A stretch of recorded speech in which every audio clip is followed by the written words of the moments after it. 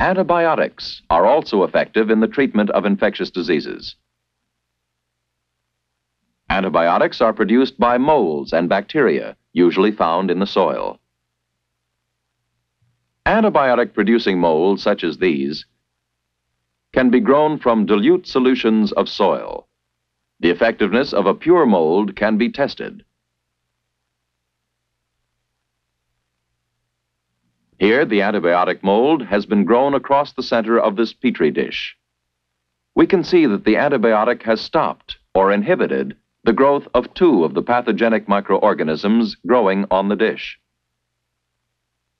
Growth inhibition is one way that antibiotics destroy pathogenic microorganisms.